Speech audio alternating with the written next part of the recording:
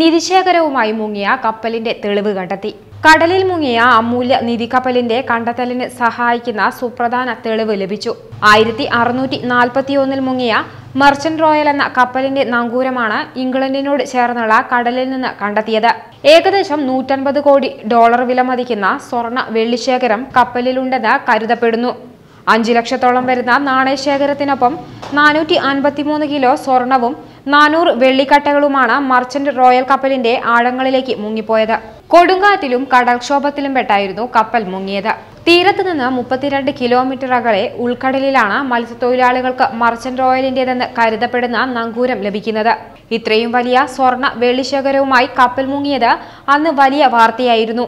ടെക്സാസിൽ 1641 ലഭിച്ച നികുതി വരുമാനത്തിന്റെ 1/3 ധനമാണ് ഈ കപ്പലിനൊപ്പം മുങ്ങിപ്പോയതെന്ന് കണക്കാക്കപ്പെടുന്നു.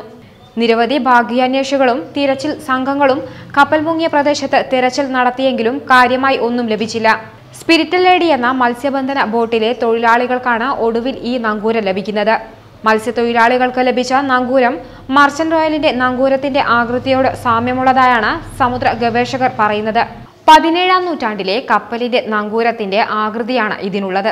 പിന്നീട് കപ്പലുകളിൽ ഇത്തരം നങ്കൂരങ്ങൾ ഉപയോഗിച്ചിട്ടുമില്ല.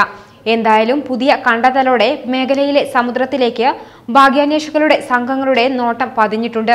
എന്നാൽ സമുദ്രത്തിൽ ഏകദേശം 300 അടി താഴ്ചയുള്ള ഭാഗത്തു നിന്നാണ് നങ്കൂരം ലഭിച്ചിട്ടുള്ളത്. അതുകൊണ്ട് തന്നെ അപകടം നിറഞ്ഞ ഈ മേഖലയിൽ തിരച്ചിൽ നടത്തുക ദുഷ്കരമാണ്. അന്വേഷണം.com വേണ്ടി അനുശ്രീ വത്സൻ.